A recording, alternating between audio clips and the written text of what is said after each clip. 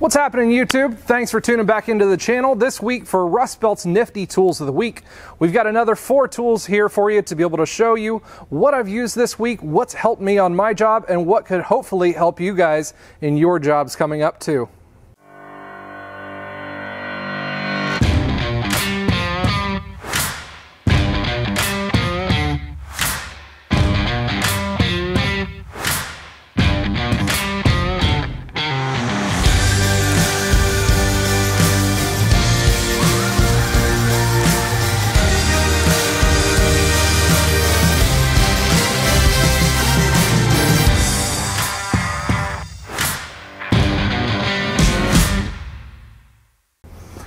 We're going to go with the big boy here first, just so we can go through that to get it out of my way here. But this makes my job so much easier when you're doing services, when I'm doing intakes on these 3.6 liters, anytime I need to clear any kind of amount of fluid off of the engine bay or off of the transmission. If I'm wanting to do a transmission service and I don't want to have all that transmission fluid just dumped down all over when you take the pan off, this thing's really nice to suck it out of the way. This is made by MityVac. The part number on this one is 7201. It's really nice that it comes with 3 different extensions, one that I don't have shown here. The main one is this larger diameter tube, which goes to a smaller one, which could go to a smaller one yet to fit into the tubes that for filling that you could shove down into the transmission to suck things out. It's very nice because it's got quick disconnect fittings. You're able to connect it together, each one of them. And then it also has a drain here on top. This stopper plug unlocks, pulls out, so you can just take the whole thing and tip it over when you've got it nice and filled here. The cool thing also about it is that it does both suction and it puts fluid in. So if you've got a differential that you've got, kind of a hard place to get and you can't put another fluid insertion tool, this works great for that one. All you have to do is there's a little plunger right here on the side. You just push or pull up on it, changes it from suction to pressure. And it is hand operated. They do have one that is the 7300 model, I believe, that is able to hook to shop air. But this one, just for what we need to drag it all around the shop, it's just hand pump right there. It does have a nice little foot stamp right here that slides out so you can put your foot onto it to balance it and it's not all shaking and wobbling all over the place. All in all, it's a really great tool for the money. It helps save you guys a lot of time. You can find this one on the trucks. Usually they charge about 200 bucks, but if you want to save yourself some money, they do have this one on Amazon for right at $102. Like I said, this is the MityVac, part number 7201.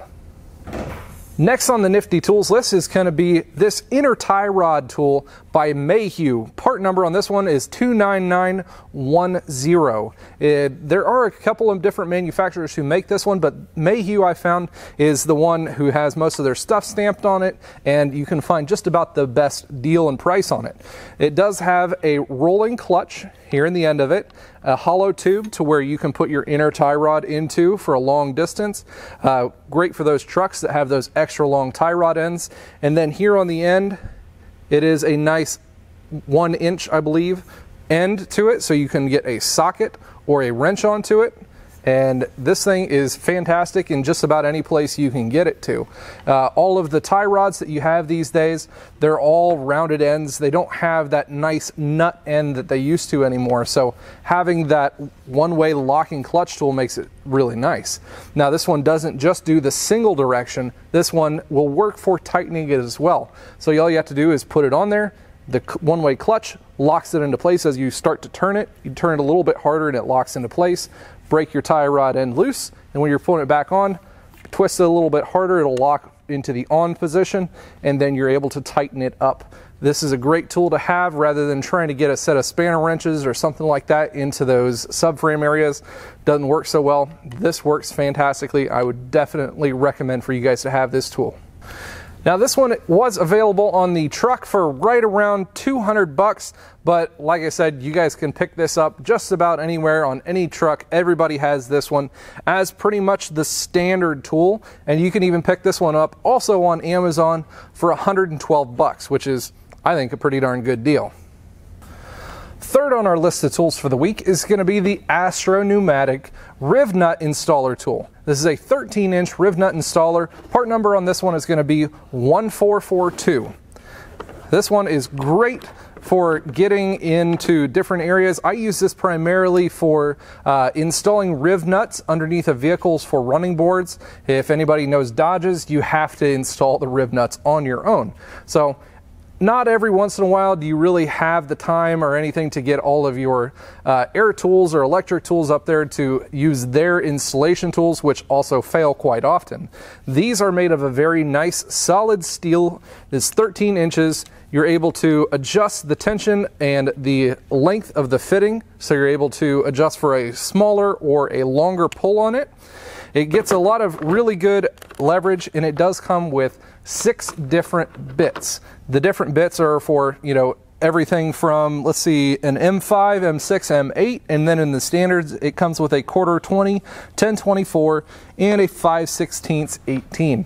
The really cool thing that I like about this kit is it comes with a whole bunch of bags of riv nuts for you as well. So not only do you have the tool, you've always also got the riv nuts to be able to install.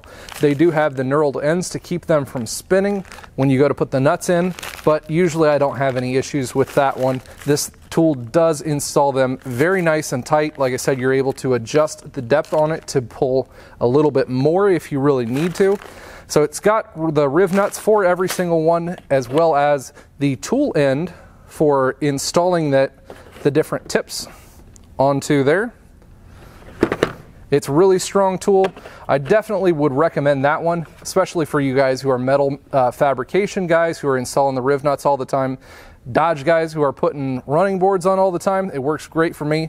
I would definitely recommend that one. They do have these on a couple of the Matco trucks that I have found, but not too often. They definitely didn't have this on a Snap-on truck. He had to special order this one for us at the shop, but I also did find this one online at tool vendors or Amazon. This one ended up running $68.05, which is a pretty good deal for, you know, what we use it for. I definitely recommend that one. We've been using it for about 6-8 months now and haven't had a single issue with it. I definitely recommend that one for you guys. Last but certainly not least on our list is the Matco BTS8. This is a newer tool out, or tool set by Matco. It is primarily for battery and battery tending usage for cleaning the posts. It's an 8-piece toolkit. Everything, it's got 3 different ratcheting ends, the wrenches for taking off your battery terminals.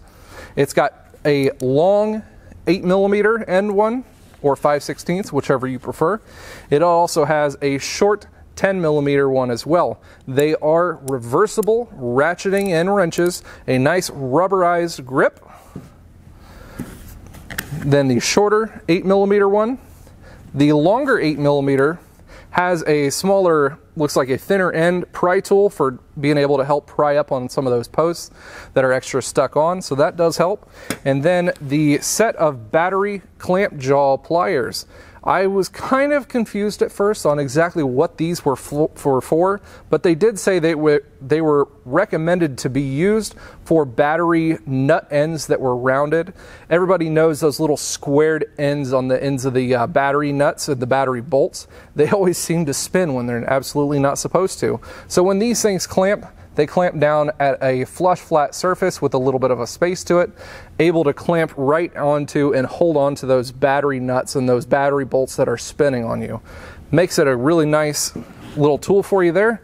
A standard battery cleaner for the nub end, and then it does come apart, and then able to clean out the insides of the rounded cables. That's just a standard tool that just about everyone has. Then the thing that I really like about this kit is the small puller. Everybody knows those battery clamps. They always get mangled and they get crusty, all the battery acid, or here in Ohio, just rust in general. So this puller is a nice end to it. It's able to adjust the end tension. You're able to screw it in farther and then turn this silver part in, and it actually clamps the ends in to be around your battery cable. Twist that in to push the battery cable up off of the terminal ends. Makes it really nice. This one also, secondary tool, works great for windshield wiper arms. That's actually what they sell it for separately. This single tool, they call it BPT7, is on their part line. This is probably one of the best parts of this kit. And then last, over here on the ends, there are two little battery terminal brush ends. One that has a 1/4 inch fitting to be able to put onto like a 1/4 inch nut driver, or a 1/4 inch socket end squared, and then the 1/4 inch just standard hex bit nut driver to go into your bit drivers. Nice little stiff wire brush end for cleaning off all your terminals. Really good kit. Online, they're a little bit pricey through Matco if you just purchase them online. It's like 92 bucks if you purchase it through their site. But this week on the Matco truck and then their flyer, they are running a sale because it is a new tool. I ended up picking this one up on the Matco truck for right at 78 bucks. You know, some of you guys might say, yeah, you know, piece together, it's kind of a pain and it's a little bit expensive, but again, the tool truck comes to me. The warranty for the whole set is well worth it to me.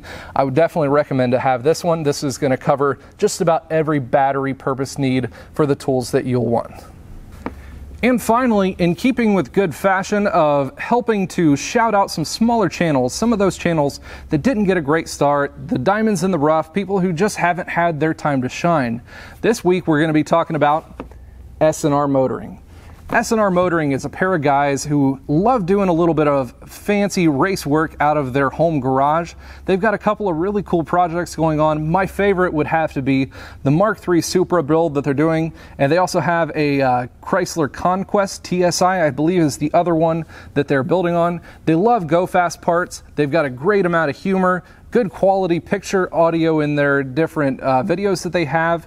I think that they're going to be a bigger channel coming up. They're just, you know, kind of starting off over the last 6-8 months or so, but I think that once they get some traction here from you guys, I think they're going to be really taking off. I would definitely recommend for you guys to go over and check them out. They're going to be coming out with, they say, at least weekly videos, and they've kept up with that religiously. If you guys want to be featured on the smaller videos, I just want to make sure that you guys keep right with the different styles of different content that you have, and as long as you are also regular with your content as well. That's one of the biggest things that all of the viewers like to see, is once they understand the schedule and the kind of viewing that you have, then they just want to see that, you know, continue over the time. So I would definitely recommend that you guys keep on doing that. So next week it could be you. We'll see. We're about out of time now to be able to talk about our nifty tools of the week. Hopefully you guys enjoyed this content. Make sure you guys stay tuned this weekend. I've got the Duramax bug, and we're going to be doing some more fun Duramax build. I'm getting a couple of more sponsors, and we're going to be doing some really cool fuel additions to the Duramax this week. We've been adding on some power. We put a little bit of transmission work in this last weekend. Now we've got to beef up a little bit our low pressure side of the fuel system. A couple of the other little add-ons, we're going to be doing a great video for you guys this weekend. That one should be coming out on Sunday. Tomorrow evening, Thursday evening, if you remember a couple of weeks back, I gave a shout out to a gentleman named Jason from Old Carr Auto Guy Review. He does a lot of cool things. He's up in Canada. He's got a smaller shop, or a smaller dealership, and he just in general has really cool things on his channel. They do a live stream every single week on Thursday evenings, helping each other, shouting each other out, talking about some tools, auto reviews, things like that. I am going to be actually helping to co-host on his channel this week. So if you want to catch me tomorrow evening, make sure you guys cruise on over to Old Carr Auto Guys Review, and we're going to have a really good time there. We want to beat their subscriber count that they have for the people that are hanging out live. So we want you guys to be able to show up for that one. Have a good time. It's going to be a great little evening for it. Thank you guys. I appreciate you tuning back in. If you guys like this video, make sure you hit the thumbs up, turn on that bell notification so you get notified when I come out with cool, great content like this one. We're going to be continuing to do this segment every single week on Wednesday. I appreciate it. Thanks again, guys. And as always, you guys stay awesome.